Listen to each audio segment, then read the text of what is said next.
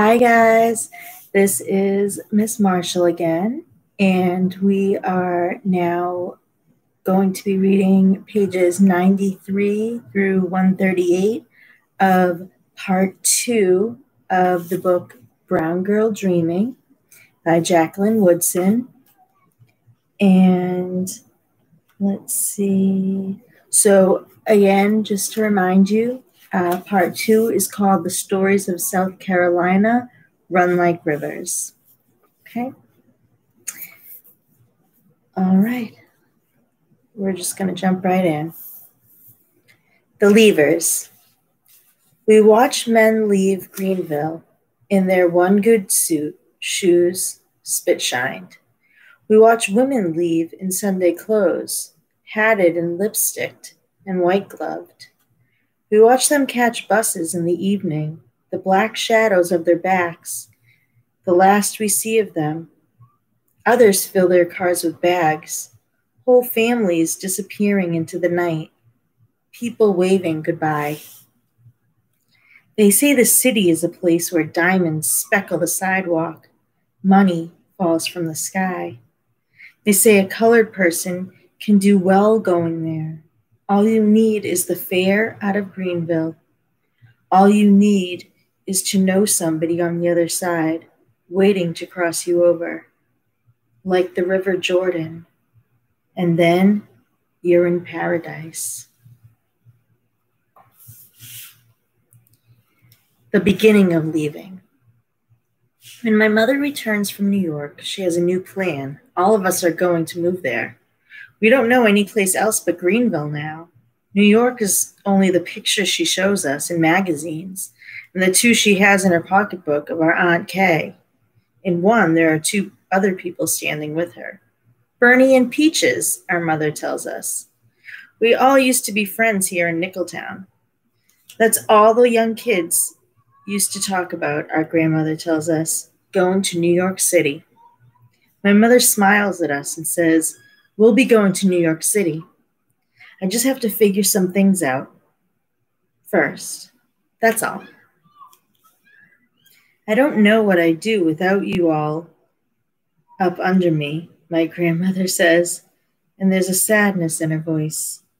"Don't know what I'd do," she says again, even sadder this time.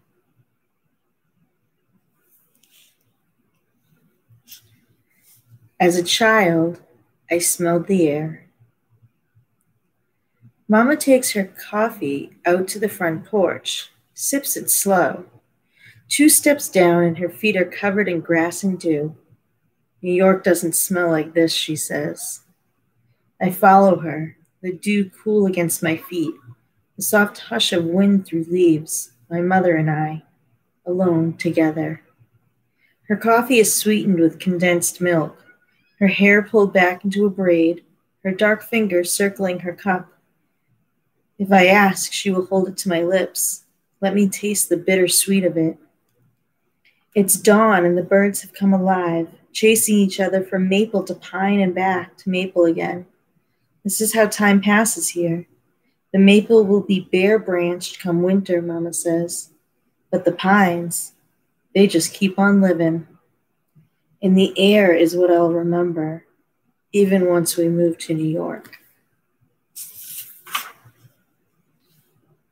It always smelled like this, my mother says.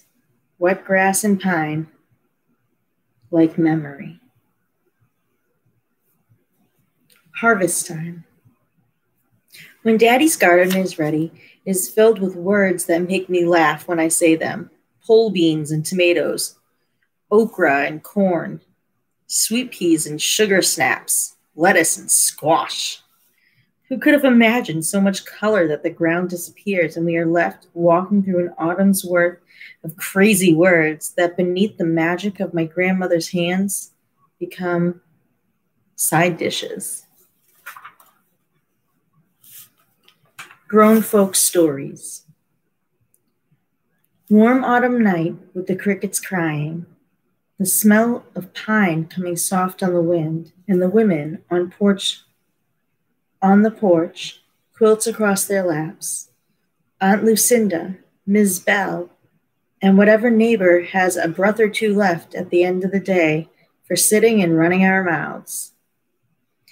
That's when we listen to the grown folks talking.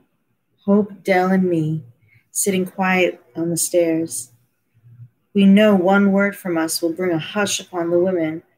My grandmother's finger suddenly pointing toward the house, her soft-spoken, "I think it's time for you kids to go to bed now," ushering us into our room. So we are silent, our backs against posts in the back of the stairs. Hope's elbows on his knees, head down. Now is when we learn everything there is to know about the people down the road and in the day workhouses, about the sisters at the Kingdom Hall and the faraway relatives we rarely see. Long after the stories are told, I remember them, whisper them back to Hope and Dell late into the night. She's the one who left Nickeltown in the daytime, the one Grandmama says wasn't afraid of anything, retelling each story, making up what I didn't understand or missed when voices dropped too low. I talk until my sister and brother's soft breaths tell me they've fallen asleep. Then I let the stories live inside my head, again and again, until the real world fades back into cricket lullabies and my own dreams. Tobacco. Summer is over, a kiss of chill in the southern air. We see the dim orange of my grandfather's cigarette as he makes his way down the darkening road. Hear his evening greetings and the coughing that follows them. Not enough breath left now to sing, so I sing for him in my head, where only I can hear. Where will the wedding supper be? Way down yonder in a hollow tree. The old people used to say a pinch of dirt in the mouth can tell tobacco's story. What crops are ready for picking, what needs to be left to grow, what soil is rich enough for planting, and the patches of land that need a year of rest. I do not know yet how sometimes the earth makes a promise it can never keep. Tobacco fields lay fallow, crops picked clean. My grandfather coughs again, and the earth waits for what and who it will get in return.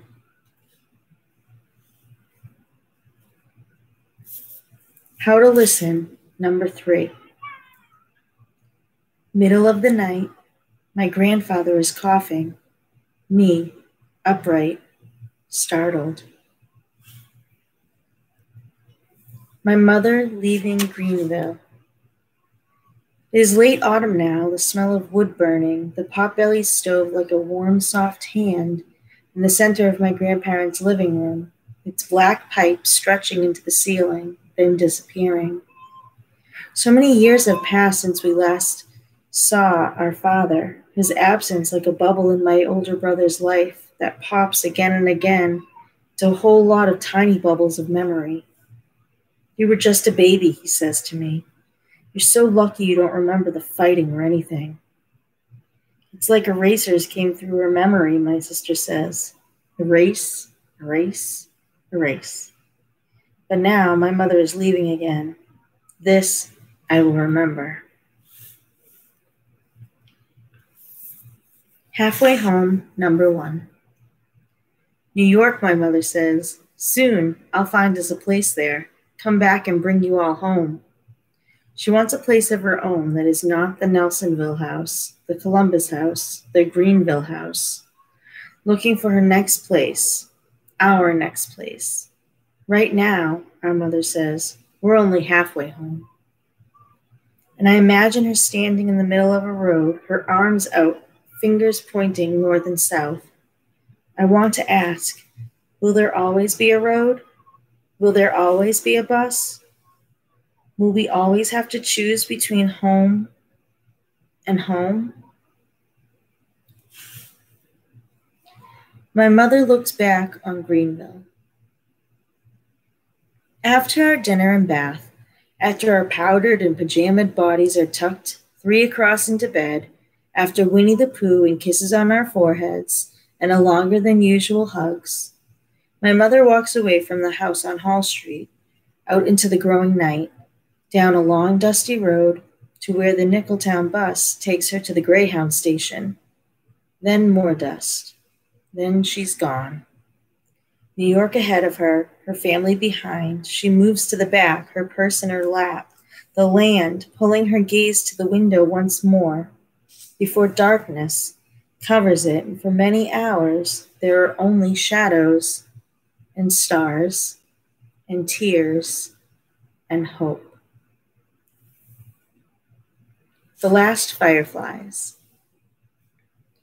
We know our days are counted here. Each evening we wait for the first light of the last fireflies, catch them in jars, and then let them go again, as though we understand their need for freedom, as though our silent prayers to stay in Greenville will be answered if we do what we know is right. Changes. Now the evenings are quiet with my mother gone, as though the night is listening to the way we are counting the days. We know even the feel of our grandmother's brush being pulled gently through our hair will fast become a memory. Those Saturday evenings at her kitchen table, the smell of Dixie peach hair grease, the sizzle of the straightening comb, the hiss of the iron against damp, newly washed ribbons, all of this may happen again, but in another place. We sit on our grandparents' porch, shivering already against the coming winter, and talk softly about Greenville summer.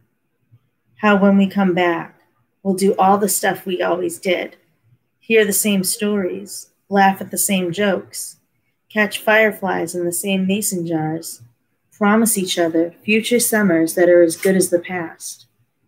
But we know we are lying. Coming home will be different now. This place called Greenville, this neighborhood called Nickeltown, will change some, and so will each of us.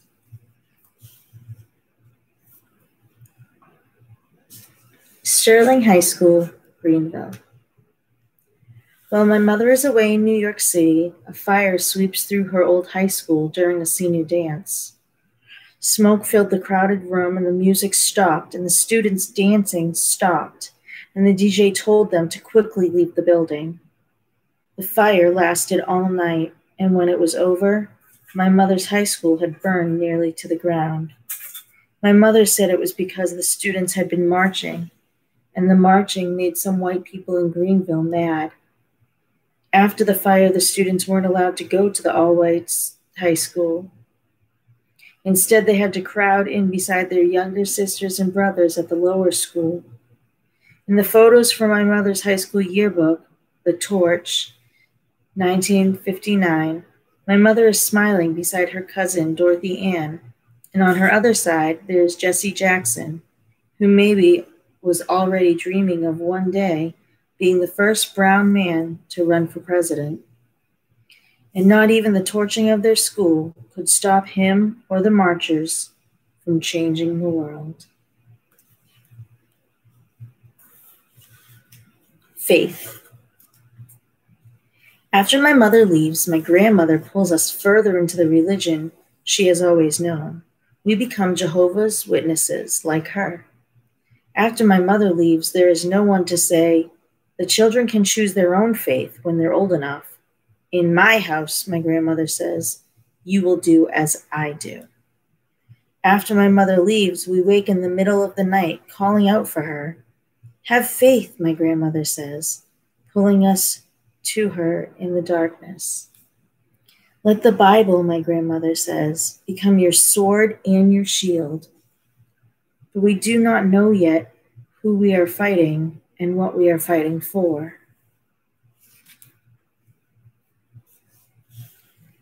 The stories Cora tells. In the evening now, Cora and her sisters come over to our porch. There are 3 of them and 3 of us, but Hope moves away from the girls, sits by himself out in the yard. And even though my grandmother tells us not to play with them, she doesn't call us into the house anymore when she sees them walking down the road. Maybe her heart moves over a bit, making room for them. A colorful mushroom grows beneath the pine tree, purple and gold and strange against the pine-needled ground. When I step on it, Cora and her sisters scream at me. You just killed the devil while he was sleeping in his own house. Cora warns me the devil will soon be alive again. She says, he's going to come for you, late in the night while you're sleeping, and the God y'all pray to won't be there protecting you. I cry as the sun sets, waiting, cry until my grandmother comes out, shoos Cora and her sisters home, holds me tight, tells me they are lying. That's just some crazy Southern superstition, my grandmother says. Those girls must be a little simple, not knowing a mushroom when they see one. Don't believe everything you hear, Jackie. Someday you'll come to know when someone is telling the truth and when they're just making up stories. Hall Street. In the early evening, just before the best light for hide and seek takes over the sky, it's Bible study time. We watch from our places on the front porch, our cold hands cupped around hot chocolate, half gone and sweetest at the bottom, as the brother and sister from the Kingdom Hall make their way up our road. Pretty Monday evening, the brother from the Kingdom Hall says. Thank Jehovah, the sister from the Kingdom Hall says back. We are silent, Brother Hope, Sister Dell, and me. None of us want to sit inside when the late autumn is calling to us, and frogs are finally feeling brave enough to hop across our yard. We want anything but this. We want warm biscuits and tag and jacks on the porch, our too long sweater sleeves getting in the way sometimes. But we are Jehovah's Witnesses. Monday night is Bible study time. Somewhere else, my grandfather is spending time with his brother, Verdi. Maybe they are playing the harmonica and banjo, laughing and singing loud, doing what's fun to do on a pretty Monday evening. Jehovah promises us everlasting life in the new world, the brother from the Kingdom Hall says. And Brother Hope, Sister Dell, and me are silent, wanting only what's right outside, wanting only this world. Soon. When the phone rings in my grandmother's kitchen, we run from wherever we are, jumping from the front porch swing, climbing out of the mud-filled ditch out back, running quick from the picked, clean garden. But my brother Hope is the fastest, picking up the phone, pressing it hard against his ear, as though my mother's voice, just that much closer, means my mother is closer to us. We jump around him. Let me speak! Until my grandmother comes through the screen door, puts down the basket of laundry, cold and dry from the line, takes the phone from my brother, shushes us, shoos us, promises us a moment with our mother soon.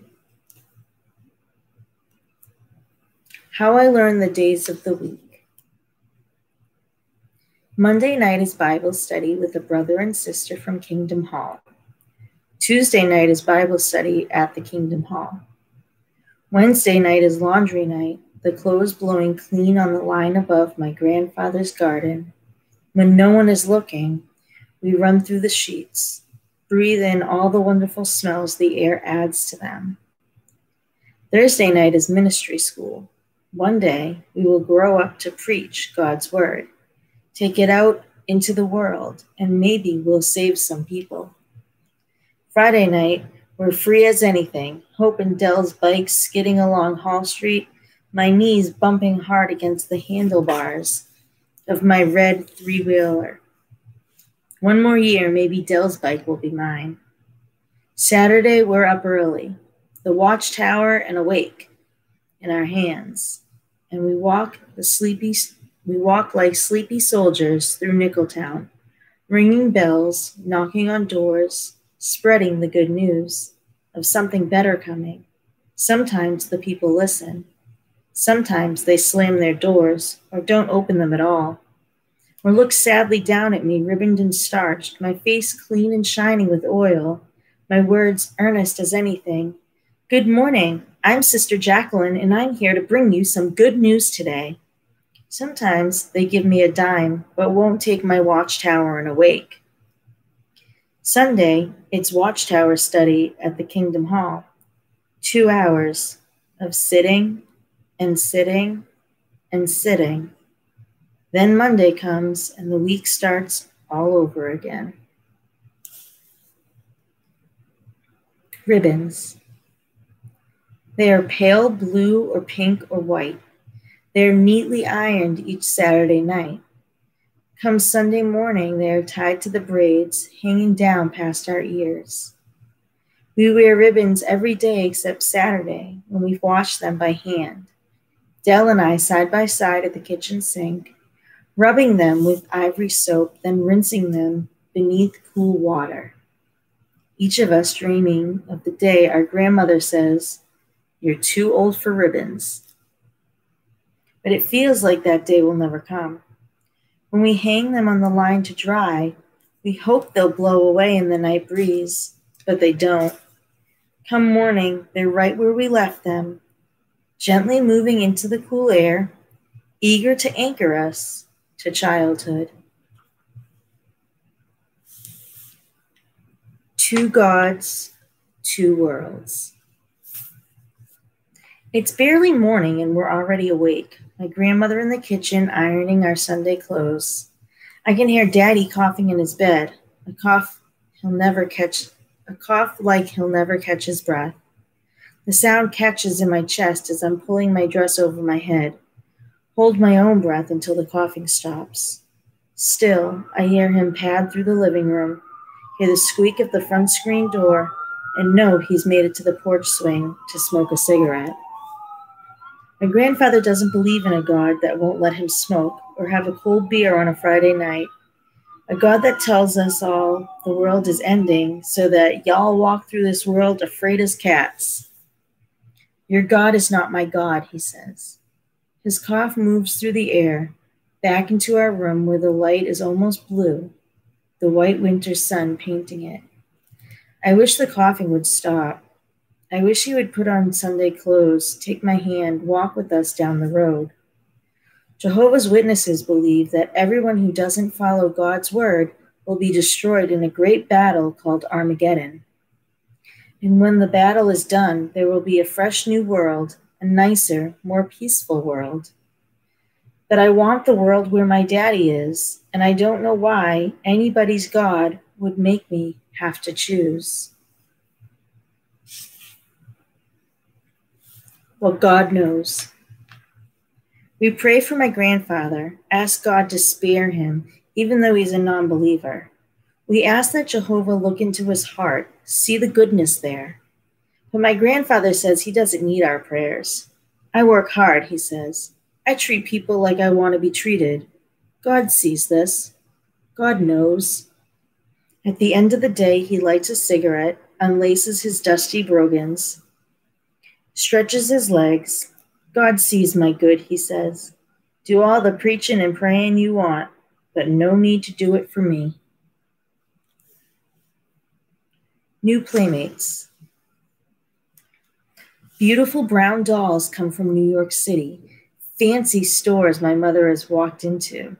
She writes of elevators, train stations, buildings so high they hurt the neck to see.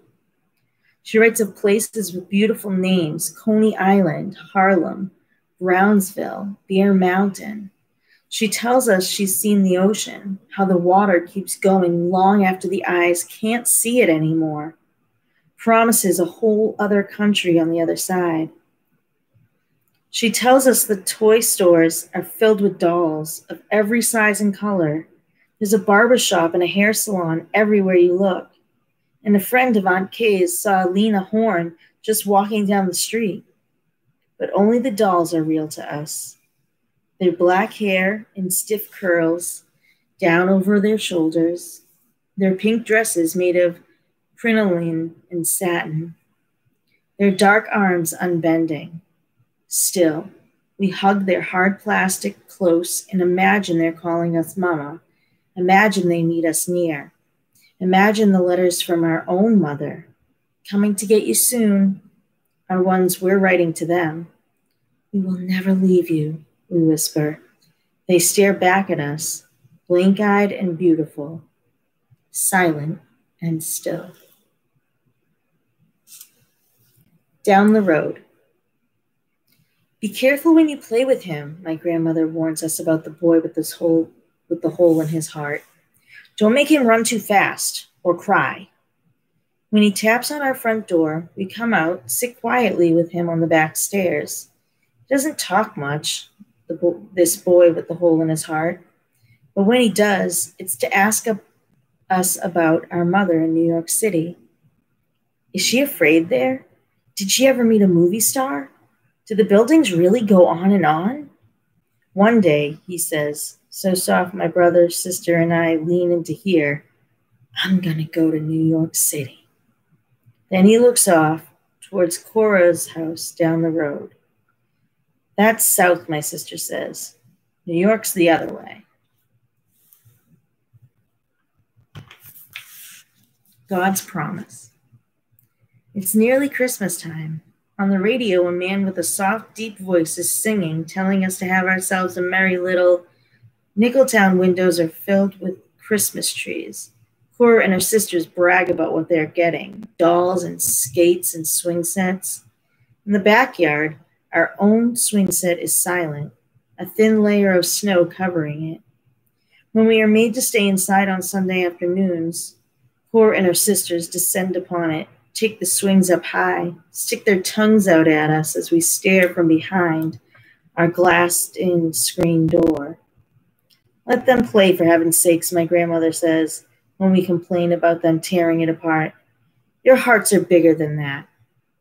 But our hearts aren't bigger than that. Our hearts are tiny and mad. If our hearts were hands, they'd hit. If our hearts were feet, they'd surely kick somebody. The other infinity. We are the chosen people, our grandmother tells us.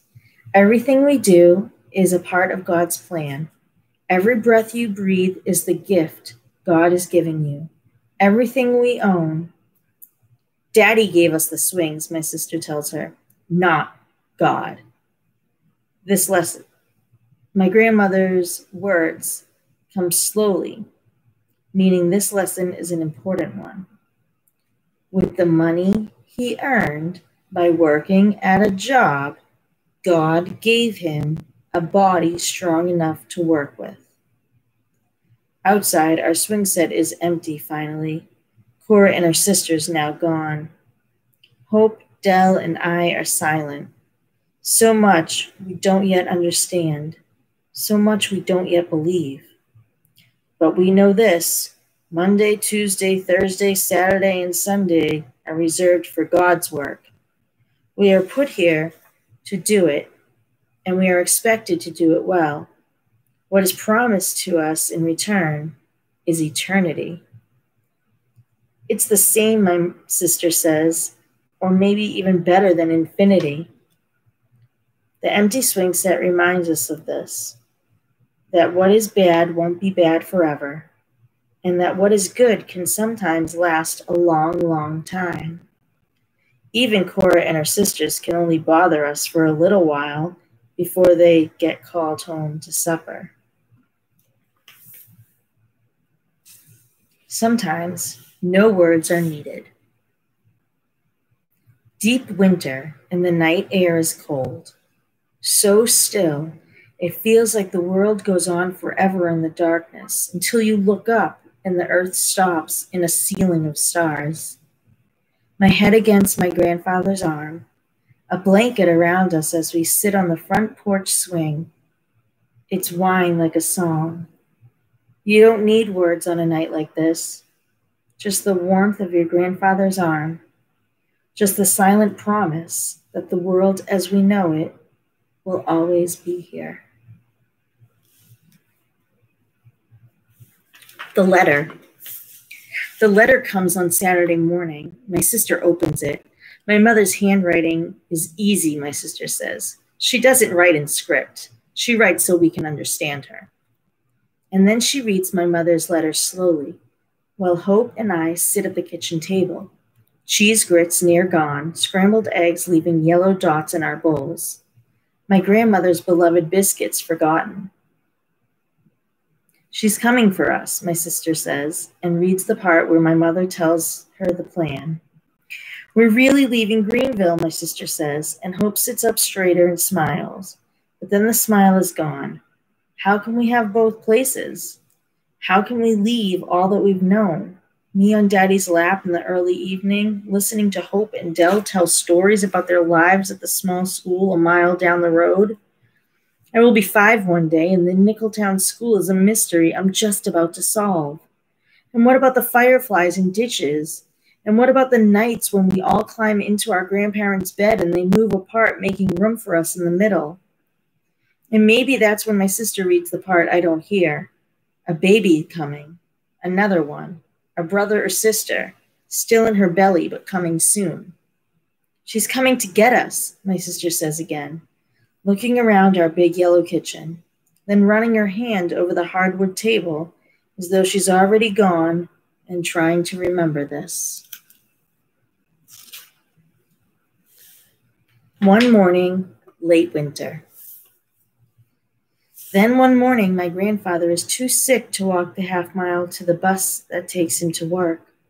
He stays in bed for the whole day, waking only to cough and cough and cough. I walk slowly around him, fluffing his pillows, pressing cool cloths over his forehead, telling him the stories that come to me again and again. This I can do, find him another place to be when this world is choking him. Tell me a story, he says, and I do. New York baby. When my mother returns, I will no longer be her baby girl. I'm sitting on my grandmother's lap when she tells me this. Already, so tall, my legs dangle far down, the tips of my toes touching the porch mat. My head rests on her shoulder, now where once it came only to her collarbone.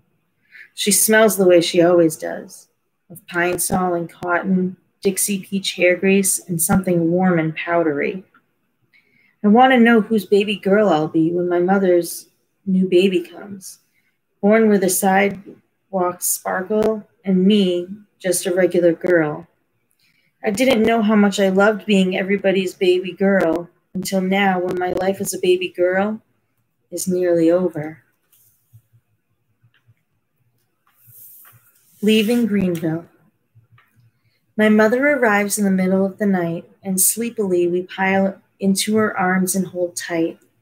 Her kiss on the top of my head reminds me of all I love, mostly her. It is late winter, but my grandmother keeps the window in our room slightly open so that the cold, fresh air can move over us as we sleep. 2 thick quilts and the 3 of us side by side by side. This is all we know now. Cold pine breezes, my grandmother's quilts, the heat of the wood-burning stove, the sweet, slow voices of the people around us, red dust wafting, then settling, as though it said all it needs to say. My mother tucks us back into our bed, whispering, "We have a home up north now." I'm too sleepy to tell her that Greenville is home, that even in the wintertime the crickets sing us to sleep. And tomorrow morning you'll get to meet your new baby brother. But I am already mostly asleep again, 2 arms wrapped tight around my mama's hand. Roman. His name is as strange as he is, this new baby brother, so pale and quiet and wide-eyed. He sucks his fist, taking in all of us without blinking. Another boy, Hope says. Now it's even Steven around here. But I don't like the new baby of the family. I want to send it back to wherever babies live before they get here. When I pinch him, a red mark stays behind, and his cry is high and tiny, a sound that hurts my ears. That's what you get, my sister says. His crying is him fighting you back. Then she picks him up, holds him close, tells him softly everything's all right. Everything's always going to be all right, until Roman gets quiet, his wide black eyes looking only at Dell, as if he believes her. Okay, so that is the end of part 2, and I will be back at some point to read you part 3. Thanks so much.